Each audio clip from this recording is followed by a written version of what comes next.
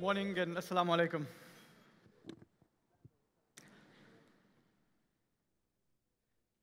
So I'm not speaking, so yesterday I was here and I was on the stage and I was speaking to you a bit about the media.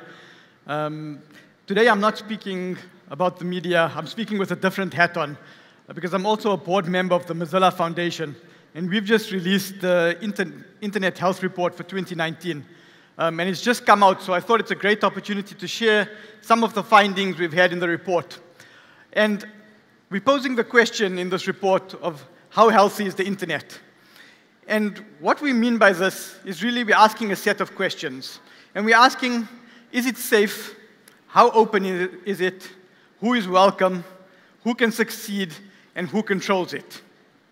And these questions are really pivotal because the internet has become the place where we live. It's a place where we transact online. It's a place where we socialize. It's become such an integral part of our lives. So when we sit and think about how healthy is the internet, we're really looking at a complex set of questions. There isn't, if you were coming to get an answer of it's healthy, it's very healthy, it's a little healthy, it's quite sick, unfortunately, we're not going to get that. But what we're really going to get is trying to explore some of the complexity and some of the questions that you as young people and that policymakers and that everybody involved as end users of the internet and people who have a stake in it. On the panel earlier, one of the panelists was talking about access to information and how this is something that's so key for what the youth want. So we're really talking about all of those aspects. So first, what do we mean by internet health? And to understand this and answer this question, we have to understand that the internet is an ecosystem. It's not one thing you can touch, but it's made up of a number of different parts, from the undersea cables that are laid that connect us in the infrastructure layer, to the devices that we use that connect us to the internet, to the cloud services, to the business models that allow the internet to function, to the advertising trackers that are sitting in your web browsers, to the apps that you use. And every one of these things plays a part of this ecosystem, and it's all interconnected. But the internet itself is a global public resource, and it belongs to us all equally. So it's something that we should all be invested in, and all should work hard and fight for to make it better. Now, when we think about the internet and we think about lots of the threats that exist, they seem harsh, they seem like monumental challenges. And that's true. The internet is under threat, and there's lots of things working. People are working to block the internet in many countries. There's lots of threats to our privacy, to security, and so on. And these threats are really serious. Because when you think about them, they really affect our lives in a fundamental way. They affect everything that we do on a daily basis. They affect how we communicate, how we live, to the effect it could affect our freedom. So we need to think about this deeply and seriously. So what exactly is this Internet Health Report we're talking about? So it's an open source initiative to document and to explain what's happening to the health of the internet. It's compiled with input of over 200 researchers, end users, academics, and the documents put together each year looking at what these key areas are. And we're looking at these 5 areas. And, we're looking at what's the privacy and security. What's the state of it? What's the state of openness on the internet? How is digital inclusion being developed? What does the state of web literacy look like? And what does decentralization of this internet look like today? So I'm going to go through this. We only have a few minutes, but I'm going to go through some of these issues very quickly, touch on some of them with the hope that you'll go on, download this report. It's all online. Access some of these articles, and read a bit more about them. So the first question when we talk about privacy and security is we're asking the question, is it safe? And we've seen last year, in 2018, it was a pivotal year for us thinking about privacy and security on the internet. When we saw the Cambridge Analytica scandal come out, where millions of users' Facebook information was accessed illegally, and used eventually to influence elections in the UK, in the US, we stood back and we started taking the issue of privacy and security much more seriously on the internet. But that was just one aspect of it. We've also seen time and time again our private information and personal information being breached. Companies have lost this data. Hackers have broken into companies. It's not been secured. So looking around all of these issues, there are a number of things that we need to be thinking about. We need to think about how we protect our personal information. We need to be asking questions about what companies are doing with our data when we give it to them. So we really need to understand this issue. And it's only going to get more complex. As we start thinking about our DNA, when we start putting them onto online services to analyze our health, this is really private information that reveals a lot about us, and not only about us, about our families as well. When we think about ransomware and the ability, this has become more widespread, where hackers will access your machine, encrypt your data, and force you to pay them in order to get your valuable information back. So all of this has been increasing over time. So the number of issues here which we need to be thinking about at every level, from what we can do as the end user, to what we can force our governments to do in terms of legislating it, and to what we can force the companies whose services we're using and how they handle our own data.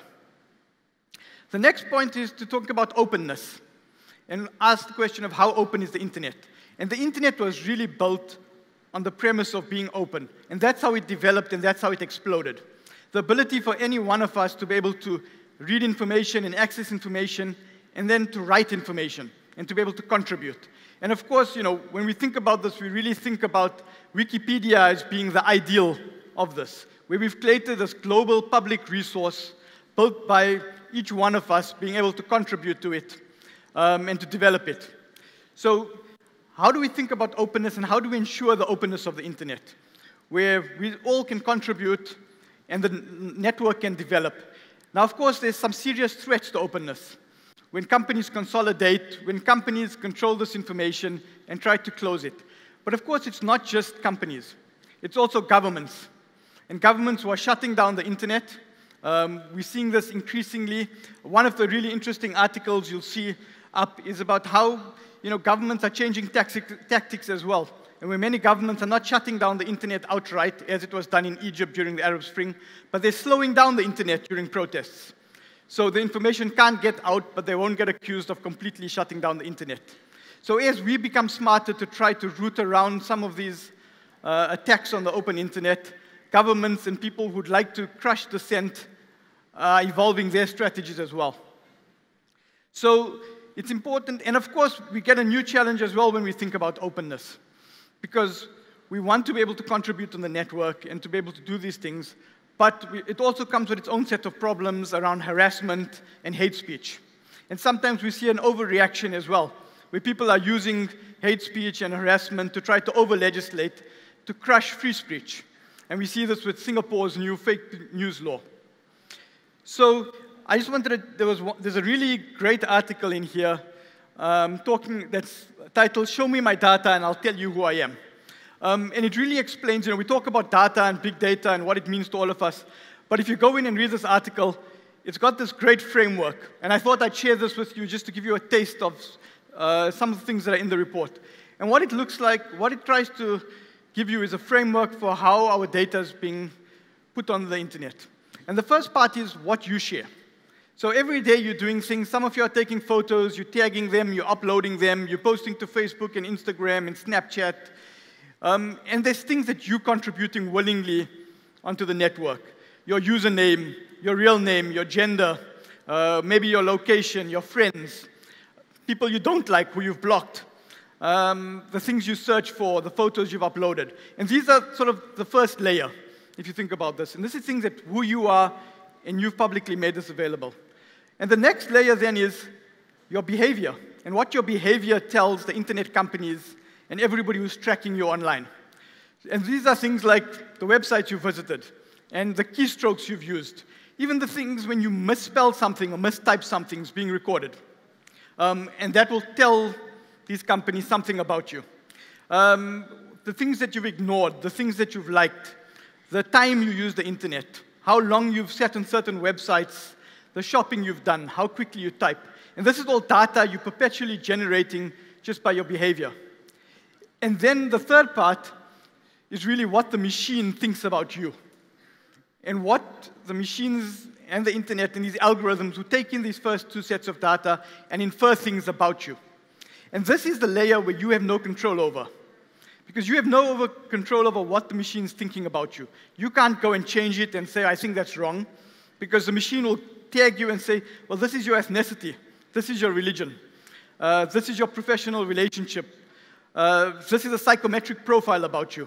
Do you have high self-esteem or low self-esteem? This is your IQ that will be given to you based on your activity. Do you have a mental illness? Do you have a gambling problem? So these are all things that go into this black box where you have no control over it.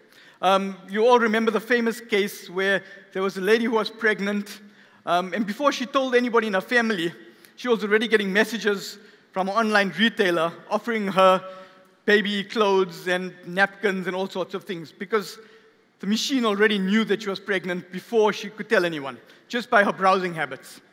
So it's important that we think about all these things and think about how our data works.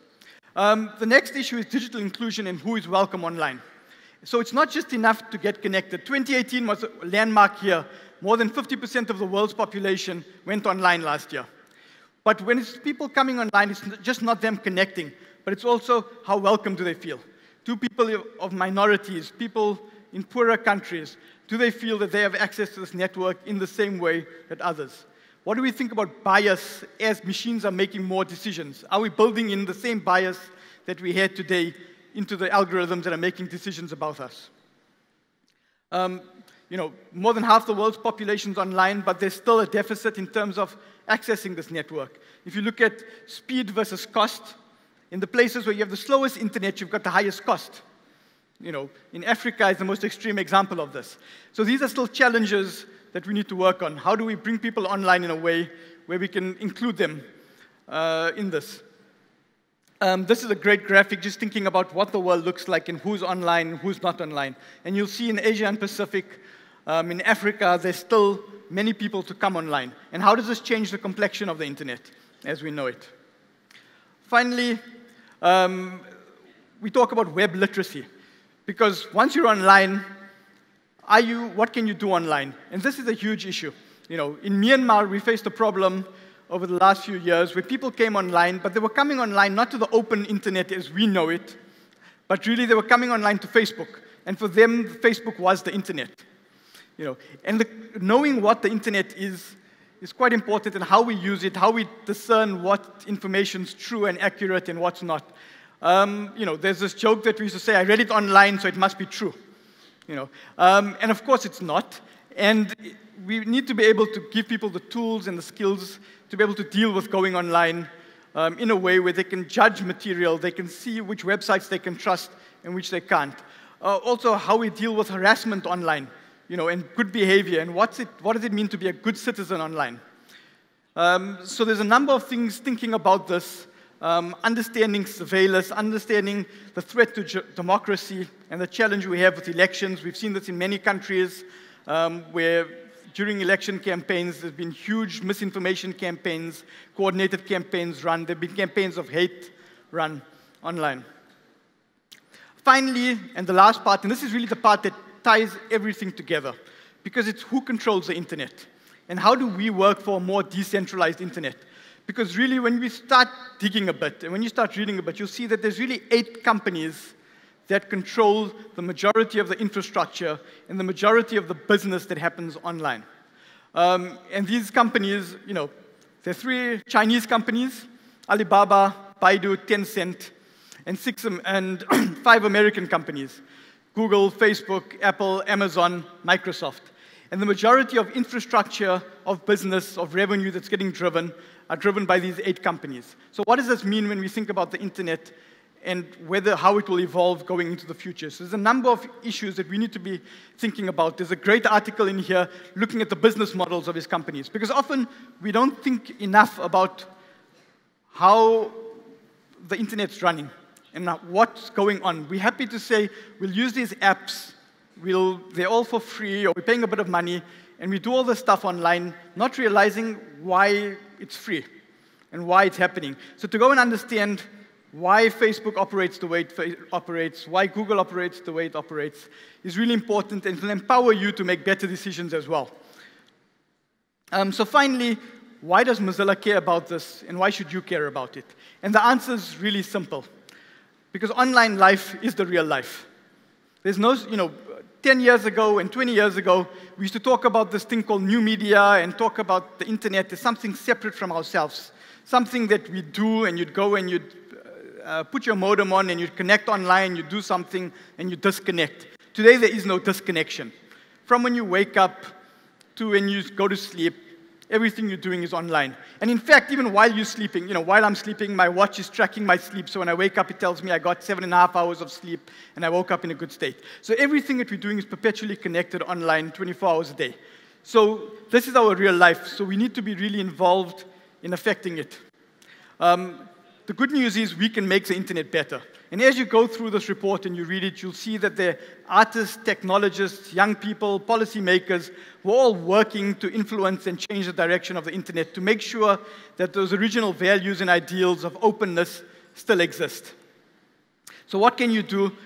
Very quickly, please go and read, download, share this report. Consider if the internet's healthy where you are. The report's an open source process when we compile it. We're going to be compiling the one for next year as well. And we'd love for all of you from all the countries that you come from to be able to get your input into this, to talk about what's going on the internet in your own regions. When websites get blocked in your country, when Wikipedia gets shut down in your country, when these things start happening, these are important issues to be able to raise and to share with others. Discuss it, engage with research, and contribute to this next report. If you just Google Internet Health Report 2019, it will come up. There's the short link. Thank you very much. I hope to speak to you soon.